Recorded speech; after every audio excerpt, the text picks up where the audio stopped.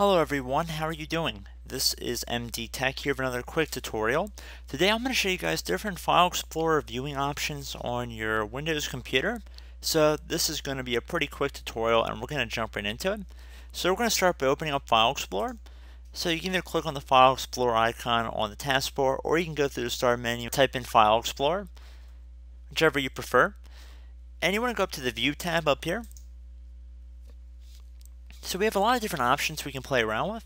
The first one I'd recommend would be to go underneath this options area on the right side here and just left click on it and then go underneath the View tab. You can show hidden files and folders by clicking on this button here if you want to customize it a little bit so you can get more out of the File Explorer if you weren't already doing that. Underneath General, you have different options as well. You can show recently used files within the Quick Access menu of File Explorer by keeping this box checked in here. If you uncheck it, it will not have that there. And if you click on Apply and OK, it'll make your changes. If you go up to the View tab up here, you can view File Explorer in different ways. You can view it in a list format, extra large icons, small icons, medium icons. If you want to have detailed information next to it, you can click on the Details button, and that will have detailed information next to it as to what data was modified, what type of object is it. If you wanted to move around these items, so let's say you wanted to have type before date modified, you just left click on it and put it in front. If you wanted to get rid of one of these areas, you just left click on the drop down arrow next to it. And if you click on this little check mark next to System folder and you click out of it, you can see all that will do is it'll put it within the System folder underneath the Quick Access menu. And you just uncheck that to remove that. If we go back to View, we can keep this box checked next to item check boxes, which will allow you to make selecting different items easier. So you can see when we're hovering over them, you can see there's a little box that appears next to it.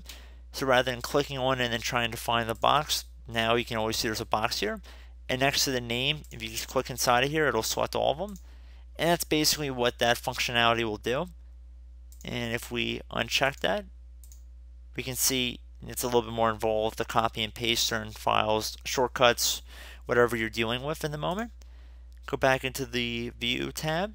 You can have a details pane if you wanted to put one in here as well. So on the right side here, it will give you more information about the modified, the availability, and whatnot. So it's a little nice feature, give you a little bit more customization options here.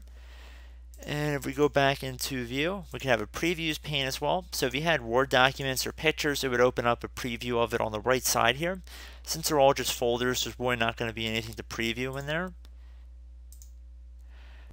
And you can also go underneath History right here, which will give you some detailed history as to what might have been changed and modified in the past if you had file history settings configured, which we do not, but most people probably don't either. So I do hope I helped you guys out. I gave you a few different ideas to think about of how you maybe want to customize your File Explorer view. And as always, thank you for watching, and I will catch you in the next tutorial. Goodbye.